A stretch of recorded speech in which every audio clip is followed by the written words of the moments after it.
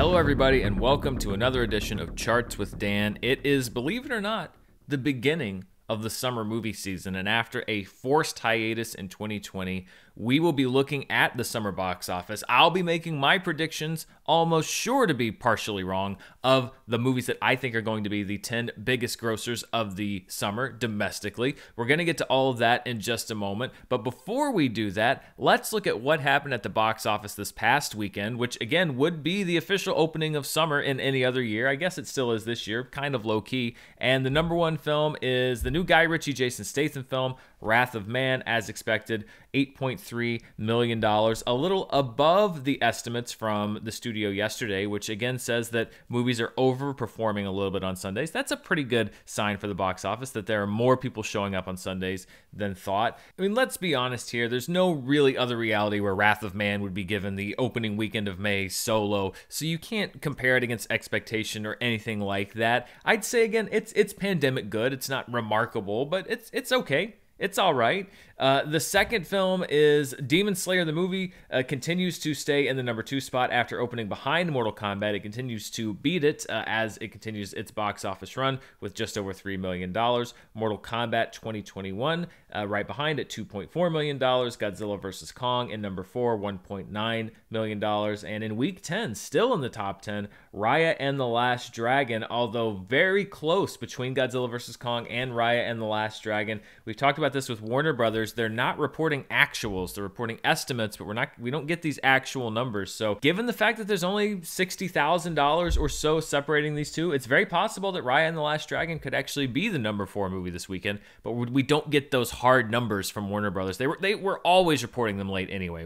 As long as I've been doing the show, I'm always sitting here waiting for final numbers for Warner Brothers. They're not reporting them now, at least not in a timely manner, so we're not really going to know, but a very, very close competition between number 4 and number 5. Raya and the Last Dragon, after, as I said on this show, kind of a disappointing opening, still hanging around, people going to see it in the theaters. It is possibly because it is still available only across all platforms. The Disney Premiere Plus, $30, but still, if you want to watch it at home, you have to buy it for $30, even off of Disney Plus. So perhaps some people going for that cheaper option to see Raya and the Last Dragon. Top per theater, there are no movies like the Scott Pilgrim re-release last weekend that were in smaller numbers of theaters that drew huge numbers. So Wrath of Man is the number 1 per theater film with 2,890 per theater and over 2,800 theaters. Again, that's pandemic okay, but we just don't have a real scale for comparison. Everything's on a sliding scale. When we look at the 2021 domestic box office, Godzilla vs. Kong remains number 1. It is slowly trying to crawl to $100 million domestically. A symbolic victory, really, more than anything. Tom and Jerry at number 2. Raya and the Last Dragon, though, continues to close the gap. It is now less than $1 million behind Tom and Jerry, so it could very well catch up domestically. Demon Slayer, the movie, also closing the gap. As a matter of fact, if it has a week like it just had, we could soon be looking at that as the new second highest grossing film of the year. Mortal Kombat just behind Demon Slayer. Nobody at number 6. The Marksman and the Little Things at number 7. The Unholy passes Chaos Walking to get to number 9 at the box office, and then Chaos Walking bumped down to number 10. I don't think either of those movies are very long for this chart. When we look at the top 10 highest grossers of the 365 days previous, so this is the last calendar year, as we talked about last week, no real changes except that nobody has passed the gross of the New Mutants, so the New Mutants is now in the danger zone. It will not be on this chart for very much longer, and even after we get out of these times, I think I might keep this chart going because I just think it's interesting. We always look at how things do based on the year 2020, and then we wipe it clean and we go to the year 2021. I think this is an interesting perspective to look at the last actual year and see how these things stack up, how they compare and relate to other things, because then we can see how a movie in December, for example, measures up against a movie that comes out in May or June or July. So I think we're going to keep this chart going. Looking at the 2021 worldwide chart, the top 5 stays the same. 4 films from China, 1 film from the United States, which would be Godzilla vs. Kong. Then at number 7, Tom and Jerry and Raya and the Last Dragon. They just keep flip-flopping around. They're so close. At number 8 is a new film from China called Cliff Walkers that didn't have this huge burst out of the gate, but it is over $100 million, so now that comes onto the chart. dropping Raya and the Last Dragon down to 9, and Boonie Bears the Wildlife down to 10. And that drops Evangelion 3.0 plus 1.0, which was on the chart, then dropped off the chart, then last week was back on the chart, is now back off the chart. So one anime film drops off, but there is some actual official passing of the torch that has to be done. This has been a very close race the last couple weeks. Some people have called it already, some people haven't, but I've seen it from enough sources that I am comfortable saying now officially that Demon Slayer the movie is the #1 movie of 2020 at the worldwide box office. Its release here in North America and in other countries put it over the top. It has topped the 800, and now the animated film from Japan.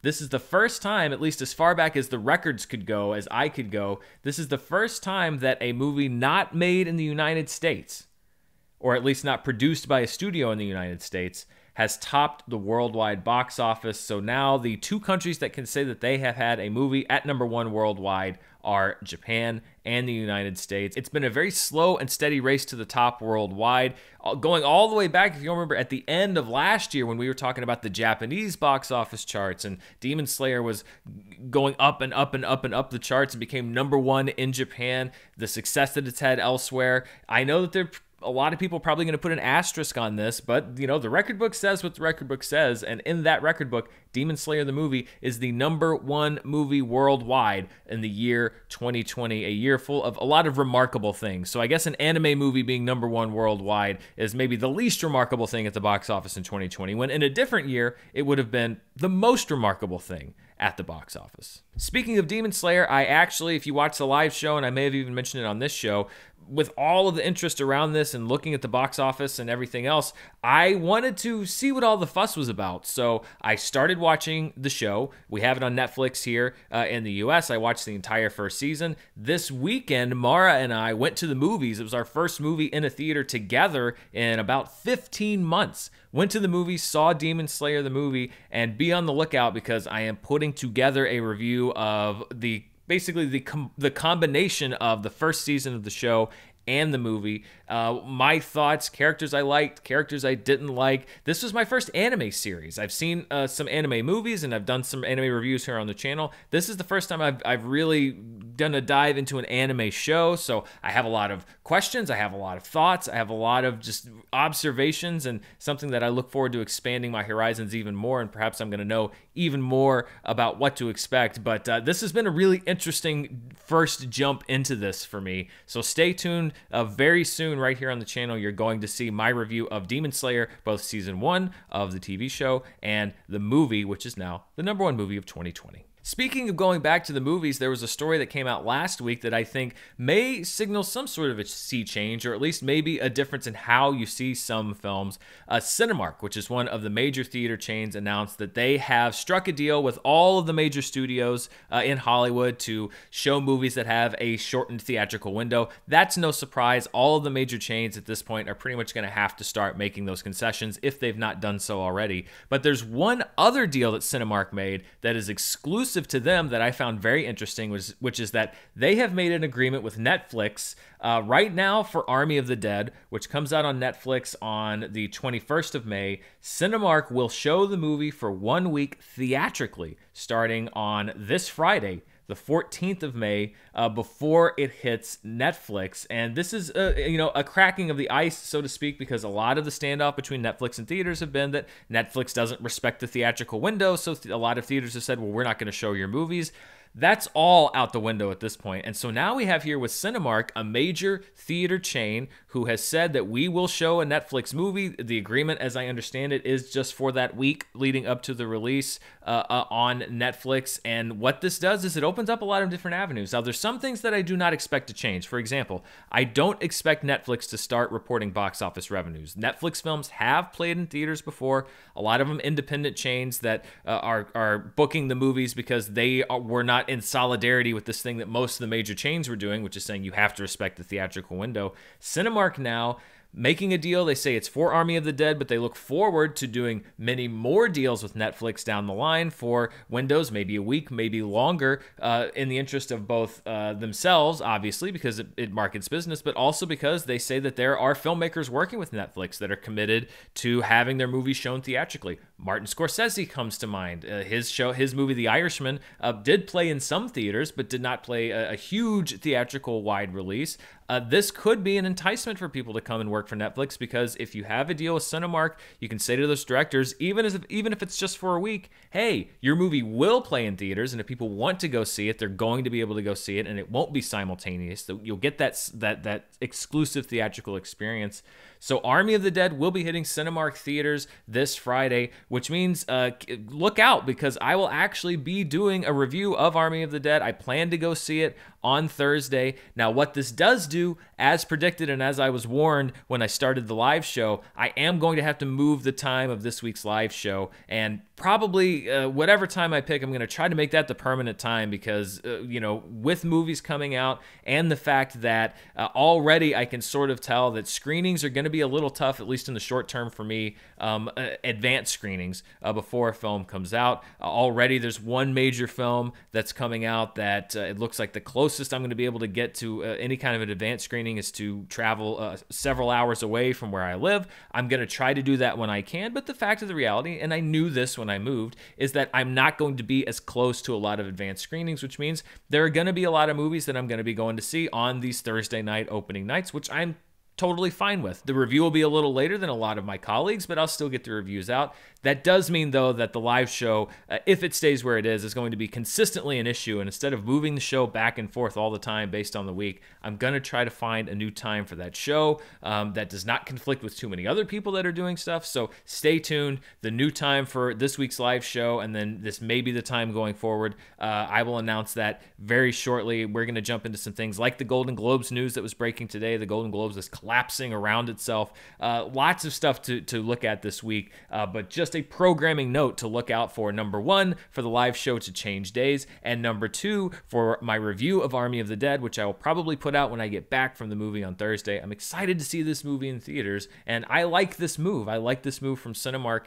Perhaps, it can serve all parties well, because this is a movie that I'm very glad to be seeing in a theater. There are actually several movies that I'm excited to be seeing in a theater, and it's also time to play one of my favorite games. This is something that I would do every summer, whether I was on camera or not, when I worked over at Screen Junkies and Fandom, which was to look at the summer box office and predict what the top 10 highest grossing movies are going to be. This year is, well, it's always difficult. It's always difficult to do this, but this year's even more difficult because it's sort of like trying to pick out who's going to win, the playoffs when you don't even know who's going to make the playoffs, if the playoffs are going to happen, or if one team is going to get completely yanked out of the league before they even get a chance to play a regular season game to get into the playoffs. So more than any other year, I have very little confidence in my picks, and we also have no idea what the marketplace is. We haven't really tested the top limits of the theatrical marketplace in well over a year. We've had movies like Godzilla vs. Kong that have come out. That was a mixed HBO Max release versus theatrical release, and not all theaters were open at that time. We really don't know what the peak of the theatrical market is right now, which makes it very tough to handicap how these movies are going to do. A lot of moving targets, but really, more than anything, this is, number one, it's just fun, and number two, it feels like we're getting back to some form of normal, and this is something that I've always loved doing. It was one of the first things that I actually got to chart. The first show that I hosted solo was a summer movie report on Screen Junkies Plus, where I tracked the box office across the entire summer, and that was really the beginning, the genesis of what this show is right now. A lot of the things that I developed there, I continue to develop and brought over into Dan's Labyrinth, and then into Charting with Dan, and now Charts with Dan. So the summer box office really is the genesis of a lot of what I do each and every week. So let's look at my picks for what I think the top 10 highest grossing films of summer 2021 are going to be. I'm sure a lot of you are going to disagree with these picks. You're going to say I'm crazy. That's all right. It's just for fun. Starting at number 10, the film that I picked as the 10th highest grosser, and these are in order, so I'm not only trying to pick the 10 movies, I'm trying to pick them in the order domestically that they're going to be on the box office chart. I picked one that is, well, these have almost all been pushed from last year and definitely pushed from some sort of release date. I picked Candyman. This is a movie that I am actually very excited to see. I think that it has enough of a root back to the original movie that you have those fans, but it's not so sacred that if you mess around with it that people are going to get angry. And it looks like this movie is actually, not just a schlocky remake, that it actually is coming from somewhere and has something to say. I think that it could do a great business. It's a late summer release. It's coming out in August. A lot of these late summer releases, you feel like, they may get even a little more credit because maybe business will be back to where it was, or more theaters will be open, more people will feel comfortable. So I picked Candyman coming in at number 10 as my 10 spot. At number 9, I picked another horror movie, which is The Conjuring. The Devil Made Me Do It, the third film in the Conjuring series. I originally had this ranked a little bit higher than 9, but looking back, there was a couple things I thought. Number one, there was a pretty big drop-off, even though the universe has succeeded, there was a pretty big drop-off between The Conjuring and The Conjuring 2. And The Conjuring 2 didn't even make the top 10 summer movies the year that it came out, so that kind of gave me pause. The other thing being, this is one of those HBO Max day and date movies, so there is going to be a part of the audience that's going to stay home and watch this because it'll be available on HBO Max. So I put The Conjuring 3, I guess, down a little bit lower than I initially had it. At number 8, I put an animated film. Animated films have traditionally done in this post-pandemic era, when you look at things like The Croods, when you look at Tom and Jerry, they've done well.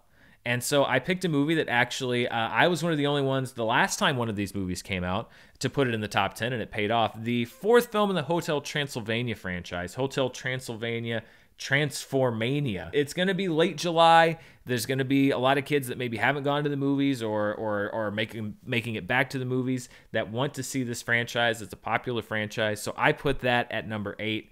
At number 7 is a movie that's had several release dates, and it's a little risky because you never know. This movie could get pushed. All of these movies could get pushed. That's the other thing. Any one of these could be pushed out of the summer, and I'm just SOL. But at number 7, I picked Free Guy with Ryan Reynolds. I think this is an interesting concept, the idea of this just random person in a video game world who becomes self-aware. I liked the initial trailer. Ryan Reynolds, is going to be marketing the hell out of this thing. People love Ryan Reynolds. I was enough for me to take a risk. If this movie pays off on the premise, now, it could go the other way. If it sucks, I don't think it makes the top 10. But if it pays off on this premise, I could see it generating enough box office to make it to number 7. So that was my pick. At number 6 is a movie that's actually coming out very soon, A Quiet Place Part 2 over Memorial Day. I know, like I said, I know that this is one of those movies. It's going to have a shorter theatrical window, 45 days, than it goes on Paramount Plus. That's one of their new things, that they're only going to be in theaters for about a month and a half. But I think it's one of those movies, number one, that people know they are going to want to see in a theater. If they saw the first Quiet Place movie, they probably remember that experience. They may say, I want to go, this may be my first movie that I go back to the theater to see. I want to see this sequel actually in a theater and not at home. This is maybe a little bit too high, but again, the first movie is well regarded. This was one of the very first movies. I mean, this was literally days away from coming out when it was pushed last year. So I think that there's some anticipation. So I picked A Quiet Place Part 2 at number 6. At number 5 is another movie that I really debated where am I going to put it. And this was really betting on the high ceiling of a movie like this, even though it is also going to be available day and date on HBO Max. I picked In the Heights. And I think that, again, first of all, they are already really promoting the hell out of this movie. They did special screenings for Mother's Day. They're trying to build buzz. That to me says that they have some confidence, which means that maybe this movie's pretty good. There's a passionate fan base behind it. You have the Lin-Manuel Miranda. You have the director of Crazy Rich Asians. I think you're tapping into a lot of things that people may be excited to see. I'm high on In the Heights. This is probably, as far as placement, my riskiest bet, but I don't know. I just have a feeling. At number 4 is a movie that a lot of people might have lower, which is F9, the latest movie in the Fast saga. I think it's going to do a lot of business. It comes out in late June. I think people are excited for it, but it's also the 9th movie in the franchise. Worldwide, I think it's going to do great. But when you look at the Fast and Furious movies domestically, they did, Fury 7 did great, and then there was a huge drop-off from 7 to 8. And so the question is the trend going to continue, or is the trend going to be reversed? I tend to think that it's not going to be another huge drop-off, but I don't know how much more popular this movie is going to be here in the domestically than the last one was. You don't have The Rock, and even Hobbs and Shaw didn't do huge business. I think you're seeing this franchise show a little bit of signs of fatigue. Now, if it's great, then I could see a huge improvement. But I'm betting on Fast and Furious. Some people might say, like, well, you're putting it at number 4. Some people, I think, would put it a lot higher. I'm just betting that you're not going to see a huge resurgence in business for the franchise at this moment. At number 3 is a movie that actually just barely right under the edge. Some people would say this is not a summer movie, but we have always defined the summer box office season. It used to be from Memorial Day to Labor Day, but we've pushed it back to the beginning of May now because that's when all the big Marvel movies, etc., started coming out. So really, it's the first weekend of May to Labor Day. Opening on Labor Day weekend is a Marvel film, Shang-Chi and the Legend of the Ten Rings. I put it at number 3. I can honestly see this going lower because it's a new franchise. It's an unknown character. Maybe it doesn't generate that kind of interest, but every time people have said that about a Marvel movie, Guardians of the Galaxy, Captain Marvel, Doctor Strange, it has gone the other way. It's made, they haven't all been billion-dollar hits, but a lot of them have. And so I'm just really betting on the Marvel brand here. The fact that people are just going to be excited to go to, even though there's been one Marvel movie that has already come out that summer, are going to be excited to go to another Marvel film. That's really what I'm banking on. I really hope this is a great movie, but I'm banking on the Marvel brand there and putting it at number 3. At number 2 is I'm betting on the DC brand and also a director who is wrapped up in the Marvel brand. James Gunn and the Suicide Squad is my pick for number 2. It's that HBO Max day and date thing, but I just wonder how many comic book fans, how many fans of these characters are going to want to see a movie like this at home versus going to a theater and seeing it with their friends. It opens in August, so there will be more time for people to acclimate to the new realities. I think a lot of the restrictions may have been dropped, the capacity restrictions, etc. That's another advantage that a lot of the late summer movies may have, fewer capacity restrictions if everything goes as it's going, and let's hope that it does. So the Suicide Squad, I'd be very careful for a Schmodown player like myself to get that exact title right. The Suicide Squad, I'm picking at number 2. And then at number 1, I said that I'm betting on the Marvel brand. I'm betting on Black Widow. I'm betting on the Marvel brand because even though we've had WandaVision and The Falcon and the Winter Soldier, which has sort of let Marvel fans wet their beak a little bit, it's been almost 2 years since a Marvel movie has come out in theaters. And I think that there is a real thirst and a real passion for that. People are ready to go back. People are ready to jump into this chapter. If it's a good film, I think that's going to drive a lot of business. It's going to be in the heart of July. Yes, the only thing that gave me hesitation is the fact that it is on that Disney Premiere Plus thing, which means that there are going to be some paying customers who say, I'm going to watch it at home for $30. And I think for people that are in the bigger cities, that might make financial sense because the more expensive a ticket is, the more incentive you have to use something like Disney Premiere Plus. But I think in other parts of the country where tickets are less expensive, and also for people that are only going 1 or 2 people, a family may choose the $30 plan. But if 1 person or 2 people are going to go, it's more economical to go to a theater. It seems like it's going to be safe. Things have improved greatly over the past few months. I'm betting with the hot hand. I'm going with the hot hand, and I'm going with Black Widow at number 1. To recap my top 10 summer box office predictions: number 1, Black Widow; number 2, The Suicide Squad; number 3, Shang-Chi and the Legend of the Ten Rings; number 4, F9; number 5, In the Heights; number 6, A Quiet Place Part 2; number 7, Free Guy; number 8, Hotel Transylvania Transformania; number 9, The Conjuring, The Devil Made Me Do It; and number 10, Candyman 2021. Some movies that I left off of my list: Cruella. I just don't know which way that movie's going to break. And again, that's another one that you can pay to watch at home. I didn't see the big screen appeal. Space Jam: A New Legacy I did not put on. Again, I know that 90s kids love Space Jam, but I just don't know how well the concept is loved right now, how well the Looney Tunes characters are loved. Spiral from the Book of Saw, which opens this weekend, I don't know how much gas that franchise has left in it, although if it turns out to be great and Chris Rock sort of reinvents the whole thing, then I could see it really exceeding. Snake Eyes, G.I. Joe Origins, again, it's just with the franchise, I don't know what the draw is going to be. M. Night Shyamalan has a new movie, Old. Who knows with M. Night? Jungle Cruise from Disney, I did not put on because I don't know how excited people were about this movie before the pandemic. The Aretha Franklin biopic Respect, especially if that picks up a lot of critical acclaim and really gets a great word of mouth, I could see that breaking out. And then Paw Patrol the movie. I don't know if the kids are still in the Paw Patrol. I don't want to know.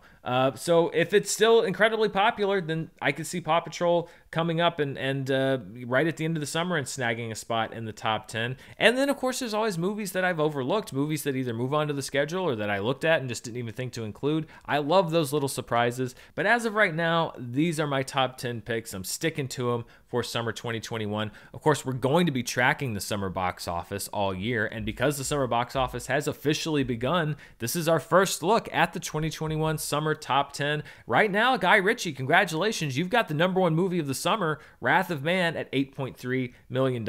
And then because I'm including movies on this chart that open wide, which I'm considering 1,000 theaters or more, there's a movie starring Billy Crystal and Tiffany Haddish called Here Today that opened just this past weekend in 1,200 theaters and made a little over $1 million. So while things populate, we're going to see a lot of Jason Statham, a lot of Billy Crystal, and Tiffany Haddish on the summer box office top 10. Of course, that's going to fill out as movies open. We're going to have 10 total at some point, and then it becomes fun tracking what goes up, what goes down.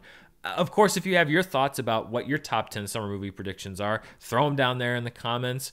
You track them with me. Like I said, this is going to be such an interesting year because nobody knows how this is going to work. I think it's going to be a lot of fun. Let's take a break from looking forward and take a step back as we do our box office flashback. And we're going back, and this is hard for me to believe, 25 years to May 10th through the 12th, 1996. And that saw the opening of Twister at $41 million. I mean, that's a great number now. In 1996 money, that is an incredible number. One of the seminal summer blockbusters of my life. I was 13 years old. That movie blew my mind. It was the same summer that Independence Day came out, the big visual effects summer. And I may or may not have done this completely intentionally. I think it's fun to think about 25 years ago when Twister came out. But a little cross promotion here as well, because this week's All My Movies will be about Twister. We're going to break down the origins of that film, the making of the film, and then I have a very special guest. You have seen him as my nemesis on screen in the movie Trivia Schmodown. We have traded the singles belt back and forth now at least one time each, and I think probably more times in the future. But Adam Collins, if you don't know Adam Collins, he is one of the newest amazing movie minds that I've been able to meet, and we had a great discussion about the movie. We had very similar reasons about why the movie appealed to us and how it recontextualized our interest in weather and visual effects, movies in general.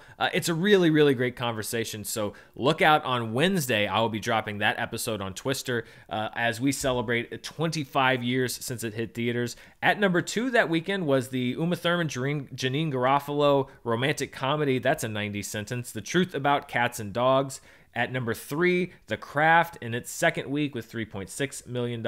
At number 4, Primal Fear, a huge breakout movie for Edward Norton, hanging around with $2.4 million. And at number 5, the Jean-Claude Van Damme film, The Quest, at $2.1 million. That's a very 90s top 5 right there from 25 years ago.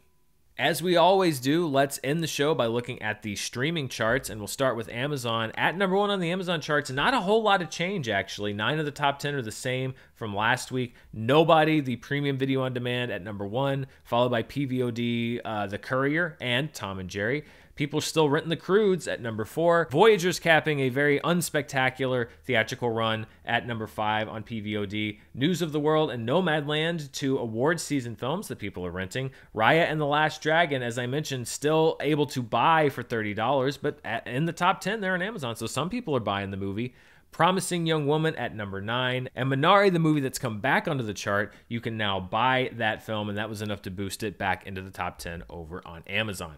Let's look at how things are looking over on Apple, and at number 1 is The Little Things, a movie that started as the HBO Max theatrical hybrid, also had some award season buzz for Jared Leto. You can now buy or rent that movie on iTunes, so a lot of people taking advantage of that change in the window and renting and buying that film. The Marksman, still at number 2 for people to buy. Shadow in the Cloud with Chloe Grace Moretz, which we saw on the top 10 chart earlier this year, opened up for 99-cent rental, so a lot lot of people, I heard about that movie. I actually heard it was not that bad. I think a lot of people perhaps had heard the same thing, so they're checking it out. It's at number 3. Wonder Woman 1984 in the buy rent window comes back at number 4. Nobody at number 5. Nomadland at 6. Promising Young Woman at 7. Percy versus Goliath at number 8. And then 2 new films at number 9, The Paper Tigers and Above Suspicion, which also had a limited theatrical release starring Emilia Clarke. Let's see what people are watching on Netflix. First, the overall Netflix chart. Jupiter's Legacy, a new Netflix original series, takes over the number 1 slot overall from The Mitchells versus the Machines at number 2. The Sons of Sam and Selena the series also making their debuts on the Netflix Top 10, both Netflix original series, followed by Shadow and Bone. It continues to be popular on the streaming service. Monster, not the Charlize movie, but a Netflix original movie, is at number 6, followed by Madagascar 3. Coco Melon, still a fixture. Kids love that Coco Melon at number 8. The Circle at number 9. And then at number 10, Dead Man Down, not a Netflix original movie, but a movie that is on the top 10. And finally, let's see what people are watching on Netflix when you boil it down to just the movies. The Mitchells versus the Machines at number 1, Monster at 2, Madagascar 3 at number 3, and Dead Man Down at number 4. At number 5 is The Whole Truth, State of Play at number 6, Things Heard and Seen, which is a Netflix original movie, at number 7, Scarface starring Al Pacino is at number 8, Open Season at 9, and at number 10, The Clove Hitch Killer. So only 3 Netflix originals on the chart this week. Looks like more people are opting for their library material rather than the original films that Netflix is pumping out. And that pretty much wraps it up here on Charts. It's a busy week here on the channel. Like I said, I'm working on the Demon Slayer review. Not exactly sure when that's going to come out. I'm aiming for some time this week. We have all my movies on Twister hitting on Wednesday. The live show, stay tuned for a scheduling announcement on that. But that will be followed up by a review of Army of the Dead on probably Thursday night, unless something goes wrong. Then on Friday, I'll be heading to theaters to see Spiral from the Book of Saw. And then next week, we're going to rack it up and start it all over again. Check out the charts, even more reviews. We are entering the belly of the beast. And as I said, I'm going to try to see as many movies as I can, when and where I can. So stay tuned. I may be broadcasting from different hotel rooms and places nearby, at least in this region, because I'm working with the PR people that I'm able to talk to and seeing when and where I can see these films. I'm not going to say I can always make the trip to see a movie early, but I'm going to see as many as I can. And I appreciate everybody being patient with me as I make this transition, and we're all figuring all of this stuff out, almost like it's for the first time. Thanks so much for watching. If you want to see even more of what I'm up to, you can check me out on Patreon at patreon.com/Dan Murrell. We're doing our movie club this month on international film, and we've got some great ones, including Cinema Paradiso and Let the Right One In, Parasite, Princess Mononoke, which I've never seen. So if you want to see us talk about those movies, you can check it out. There's also a commentary track that patrons get exclusively every month. We just did our watch along for Monty Python and the Holy Grail, so even if you couldn't have watched it live with us, you can go back and watch that. Lots of Schmodown stuff, really anything that you'd want. If you want to double down on what I'm doing here, you can check out there. And of course, thank you for watching me right here. Stay tuned. I will see you several more times this week and in the weeks and months and years to come, I hope. Thanks for watching. Stay safe out there, and I'll see you next time.